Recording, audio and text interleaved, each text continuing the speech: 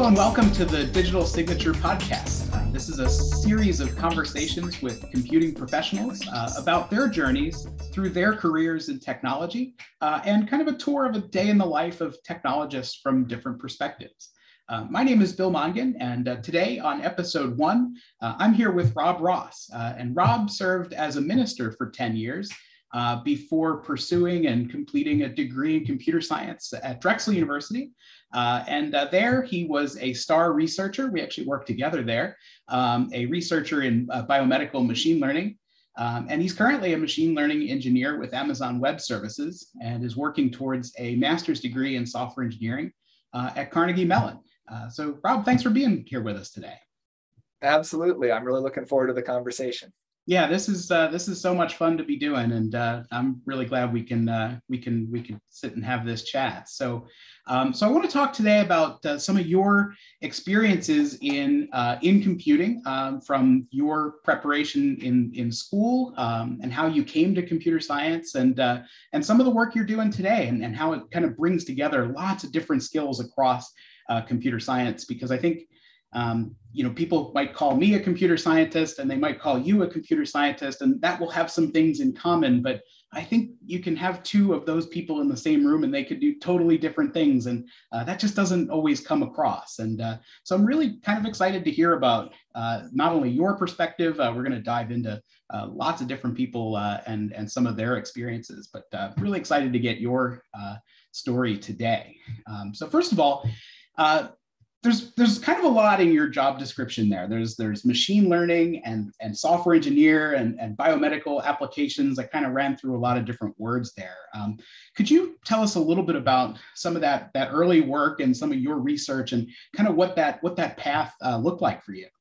Yeah. Okay. So there was looking back, there was a lot of fun little research, one-off things that I did. So my freshman year, I led a group of students trying to automate window washing with drones, and putting a camera on a quadcopter and trying to identify where windows are in a building facade. And then in my intermediary years, in my second and third year, I worked with you on an interdisciplinary team doing biomedical research into sort of how do we detect cyclic patterns that are bio-based wirelessly. So more specifically, we were trying to figure out how to detect respiration rate. So how fast is someone breathing without connecting a wire to them? And it turned out that was a much harder problem than we thought, and involved medical doctors and computer scientists and electrical engineers and fashion designers and all kinds of really, like, you would not expect that group of people to come together. And then my senior year, by a series of coincidences, I ended up leading a team that was doing object detection and counting on cells in digitized slides of human tissue. So we linked up with a pathologist at the University of Pennsylvania. That pathologist, as all pathologists are, was paid a lot of money, and a significant chunk of her life, maybe 5% or something, was spent looking through a microscope and saying 1, 2, 3, 4, 5, 106, 107. And that's an expensive counting process. And so she connected with us to see if we could develop a system that could ingest that slide and use deep learning neural networks to detect each instance of a particular kind of cell and then count them up and return that as a value to her. So fairly wide-ranging set of projects there. What I think unifies them, and this may lead into other parts of our conversation, is that the really exciting thing to talk about when you would go make a public presentation about it was not even the majority of the work. The majority of the work is kind of traditional software engineering and computer science, thinking how to write code as part of a group, how to get different functions or different systems or even different hardware to talk to each other that all that laying groundwork stuff turns out was a huge chunk of all three of those projects. And I think what sometimes folks miss is that if you want to be doing good research, you can't just run to the cutting edge, I don't think, but you need to really know how to do basic work first before you can do that. All right, that was a long answer. We can. No, that and that's exactly where I was going with that. That you know, there is this sort of dichotomy of maybe multi-dichotomy of skill sets. That you know, if someone specializes in machine learning, there is so much that they can do. We'll talk a little bit about what machine learning is in a little bit. But if you can't express those ideas, those models, that software in a meaningful and user-friendly and scalable and robust and secure way, then you know, you basically have a really cool garage project that no one else in the world can use. And when you get to a scale like Amazon, I would think, you know, I think the kind of the stakes get raised a little bit there, and that it's not enough to just have a cool, you know, a model for looking at the world, or a cool way to automate something, or a cool way to visualize or make sense of data around us. But we need a way to present that to a user and make that usable by the user, and make it safe and robust to errors when you're at the scale of the whole world. And so that actually goes right into what I wanted to ask you next, which is what kinds of things are you doing at Amazon right now? Yeah, that's a great question. So I continue to work on computer vision and mostly on object detection. I work for, so there's Amazon's an enormous place and a complex place. And even if you just drill down into the people who are computer sciencey, that's still a pretty enormous place. But the team that I work on tends to focus on public sector customers. So people like nonprofits or universities or the US federal government or state government, those kinds of entities. And we're trying to help them understand how to do machine learning and how the AWS ecosystem can help with that. So for example, right, there's a whole bunch of machine learning, there's a whole bunch of problems that come along with machine learning that have to be solved.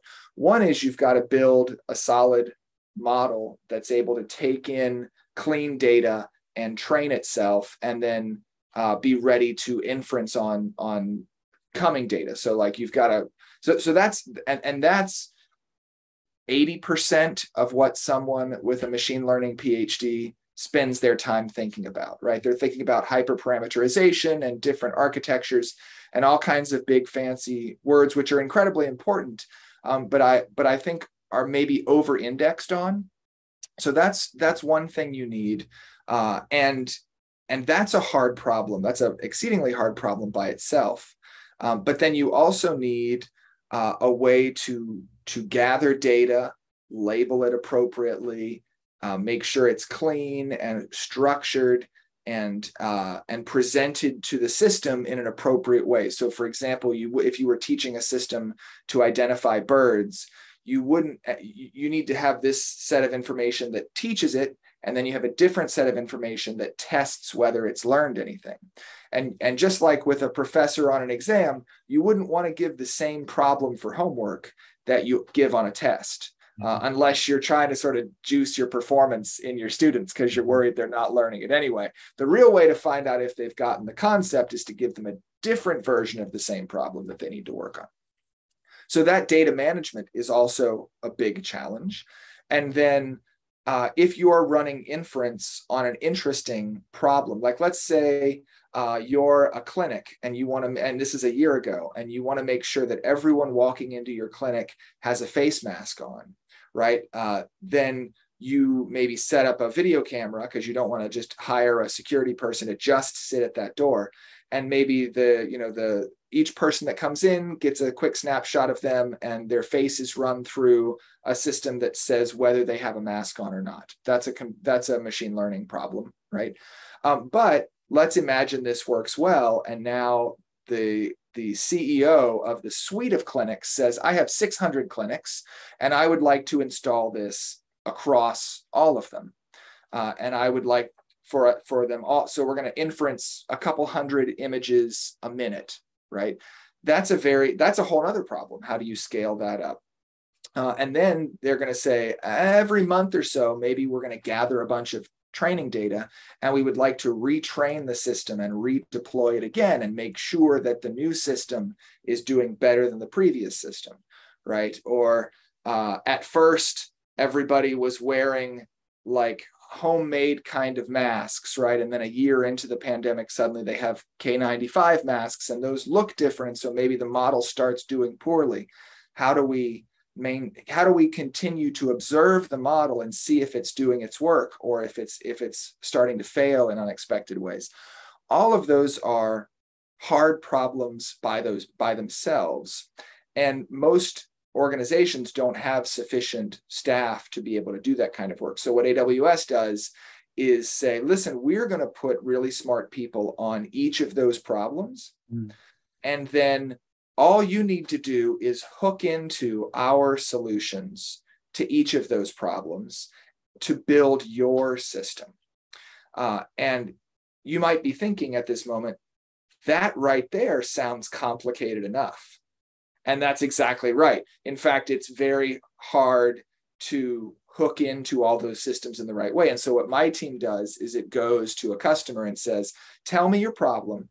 I'm going to help develop a proof of concept that ties together all of these well-developed subsystems into a solution that then you can go and take to production.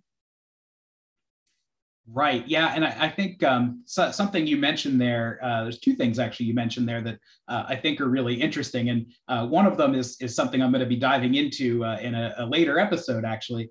And it's this idea that if you train a computer to find patterns in data, like images of people wearing masks, that if the mask changes, that kind of moved the goalposts a little bit, and you can't expect it, right, to do quite as well, and that can have some really serious negative ramifications. That, for example, if what it's detecting is something like skin tone for building access, or even something as simple as washing your hands in an automated sink, we've found time and time again that those systems work well on white male faces or lighter skin tones, and it's because there's a disparity in the way that those models are trained, and we're going to dig into that in a later episode and talk about some of the things that are being done to address that, and some of the things that really ought to be done to address that.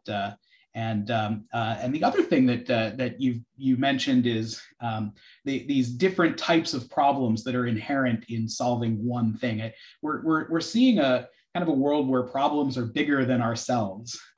You can't solve it all by yourself, and you need other people with different, diverse expertise.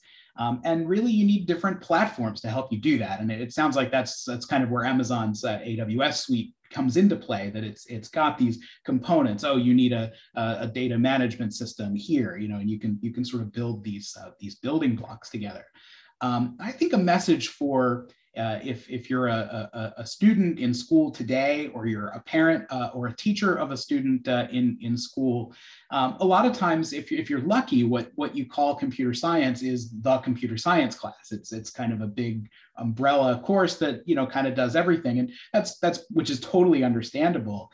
And chances are you'll learn some common skills like programming and some problem solving. But really, what I'm hearing is this sort of teasing out of how to ask good questions and how to bring in people that can solve different parts of your problems, so that you don't have to bite off everything yourself.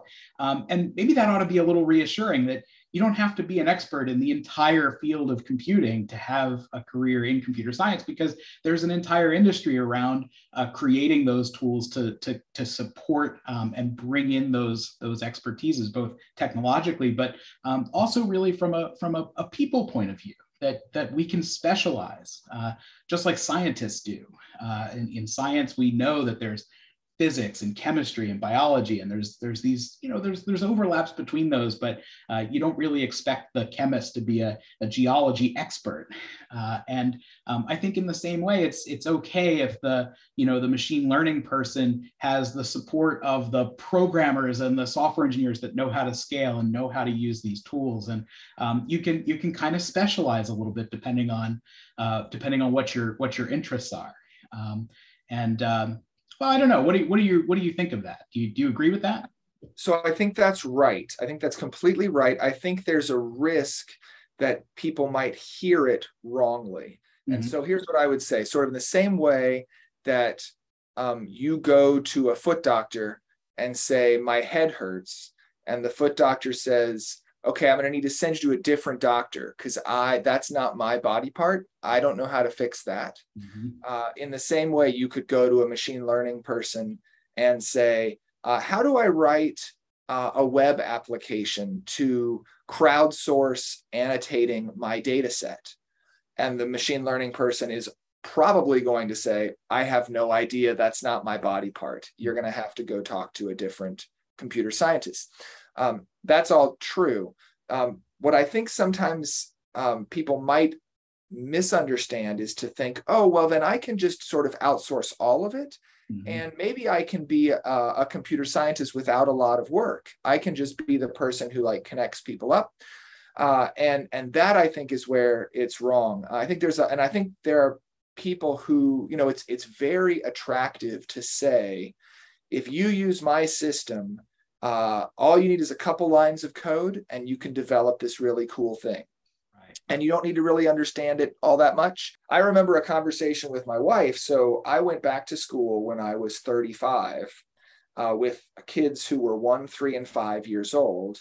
And my wife was home watching them. And I went back to school for 4 years full time, 40, 50 hours a week to be retrained as a computer scientist, graduated when I was 39. And as my wife and I were considering this decision, I had pretty strong feelings that this was the thing I needed to do.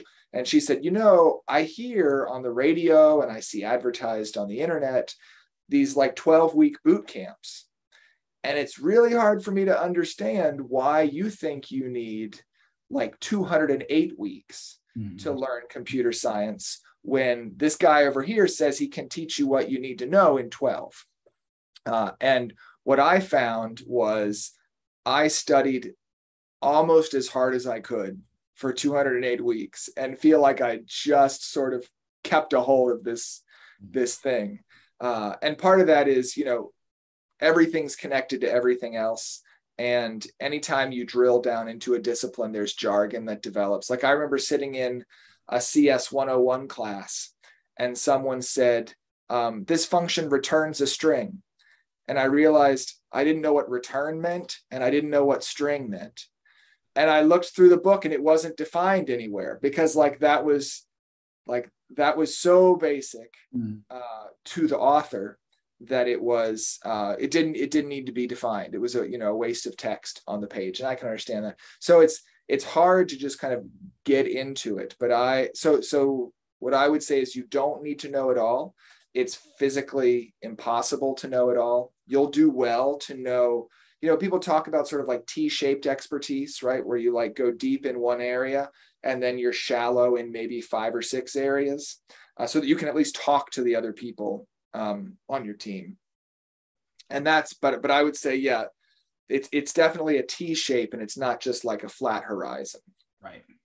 Yeah. And that goes to a whole interesting other conversation that is probably for another day, but this idea of, what is the role of those types of resources, those skill building kinds of resources, which, very well could have a place there. And it seems to me that they would be in kind of developing that shallow end of the T, the top of the T, and which can do some things very well and be kind of a generalist and be able to collaborate. But yeah, it's maybe unlike other fields. It's computing gives you kind of an opportunity to pick that that spot where you want to drill down that vertical depth of the T and see what you want to specialize in. And most fields do that, but in computing, it's almost everyone does, and it's almost always different from one person to the next, exactly where they decided to make that drill and the kinds of things they wanted to explore. It's actually the reason I decided to call this podcast the Digital Signature Podcast. And Rob knows what a digital signature is, but I'll tell everybody that it uses cryptography, and it creates a file that you can use to prove your identity. It's almost like having an ID card or a driver's license, something that's unique to you. In a way, I kind of see all these career pathways and the type of professional development and just that preparation journey that each of us goes through. I think it's really unique. And I think we all have kind of our little fingerprint there in the way that we went about, training up and preparing and getting used to and experiencing technology. And so I called this the digital signature, because I think what we're going to find is that every one of these conversations is going to look very different. And, there could be, one perspective one day and a totally different, but still equally valid perspective on another day, because it approaches the field from a different place. So I think you've kind of touched on that. And I think that's, to me, that's one of the things that makes the field so exciting. But I think that's right. And also your specialty will change over a career, right? So you may, so I came out, I just happened to do a machine learning project my senior year, and that was enough to get me hired at a machine learning lab, and then ultimately hired to Amazon. When I got to Amazon, I was asked to help be the person who delivers these solutions. So packages them up into a Docker container and make sure that the system we're delivering is the system that we trained. That's not immediately the case. And I didn't know anything about Docker when I started. And now, I am sort of the subject matter expert on Docker for my little team. And so that also will happen, where you will continue to learn. I mean, some of the better machine learning experts I talk to have been working professionals for 20 years. Now, what does that mean, right? AlexNet came out in 2012. That was 10 years ago. So that means some of the best machine learning experts I know have never had a class on machine learning. Now, that doesn't mean that they have not been learning like crazy, and reading papers and implementing and studying documentation and that sort of thing. But you will, I think in computer science, maybe more than any other field, continue to grow and in your knowledge and experience as you move through your career.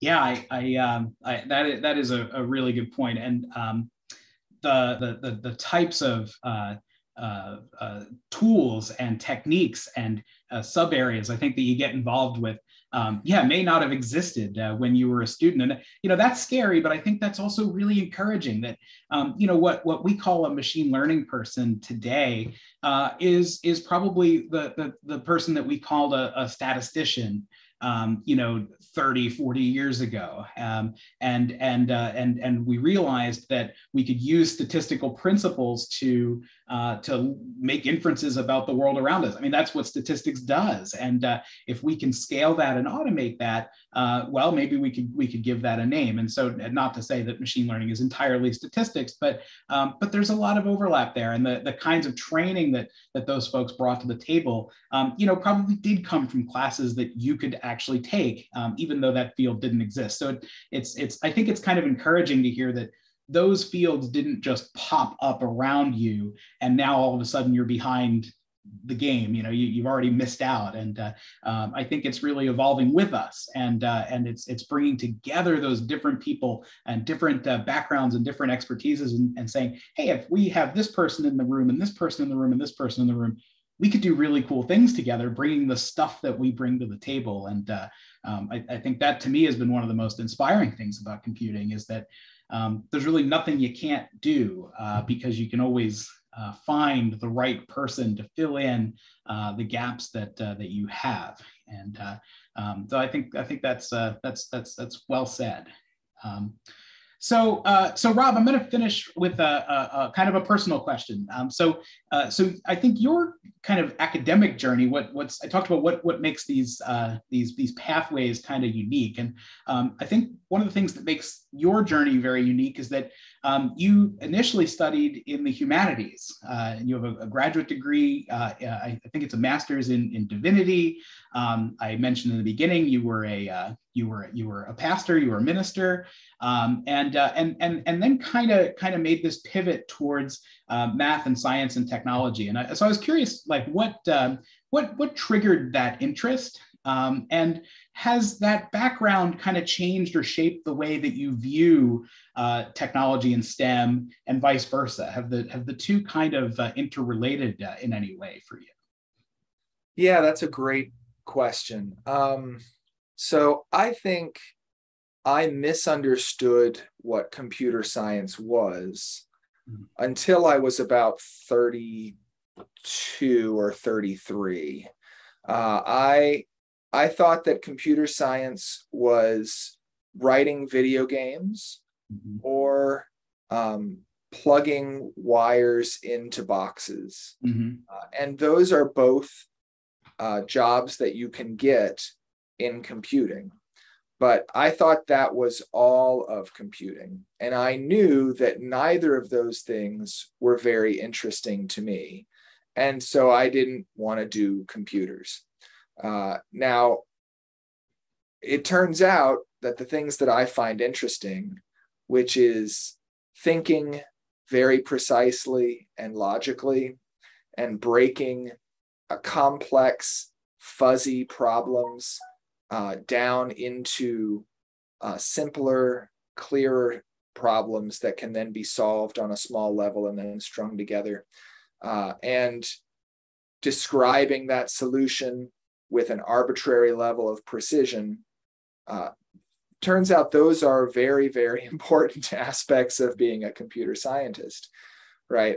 And I just didn't know that. I think it's so often the case that when someone says that they want to be a lawyer, right, what they really mean is that they have seen someone on television playing a lawyer and they want to be that person or have that person's life. Or if they want to be a doctor, it's because they've watched Grey's Anatomy, right, or some other show like that. And so if you don't know people in the field, it's really hard to know what the field's about and what a day in the life of someone who's in the field is like. And that's, I think, one of the things that I am most excited about this project is getting a sense of, or being able to describe to people who maybe don't know any computer scientists what their life is like. So that was, I think, a big piece for me. It was less having a change of heart than it was having a change of understanding of what the field meant. And also it was I had a chance when I was on paternity leave. This is sort of what sparked this change for me, to just think about what kind of things I naturally enjoy. And I found myself going back to the math and logic puzzles of my childhood. I really enjoyed math and science and sort of logic games like the kind you might see on the SAT or GRE, those sorts of things.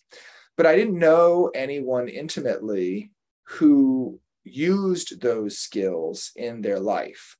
And so I didn't think that you could have a job where those skills would get used. And it took a while to figure out that you can. I'm really glad you said that. Rob and I have known each other for a long time, and I almost felt like I was cheating by asking that. And yet you said some things that I wasn't expecting. One of them is that perception of what computer science is, and it's exactly why I want to run this series. Is that So often, if kids are in school, the school's lucky to have a computer class and a computer teacher at all. And if they do, it's just one, and the teacher might be all by themselves, and the student doesn't have a lot of other people they can talk to, and a lot of places where they can get some of those perspectives. And so I wanted to sort of create almost like a curation of these little stories and vignettes and examples and activities that just kind of showcase all the different pieces of computing so that folks can have an understanding of just what it is. It's really broad. It's one name for a whole lot of things, and that's I think a good thing, because there's so many ways to get involved. But if you're not aware of that, then you'll never come, and I think that's a missed opportunity.